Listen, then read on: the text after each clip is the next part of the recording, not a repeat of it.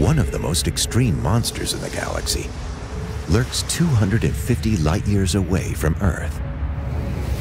The giant star Bellatrix. 6 times bigger than our sun, it shines 4,000 times brighter with its blue fire. Inside, the core is in nuclear overdrive. Bellatrix burns its fuel so fiercely, it will live fast and die young.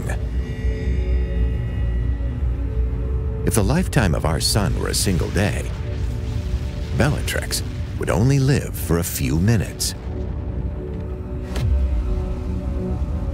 Our star may be small, but its stable core means that it will continue burning steadily for 5 billion more years.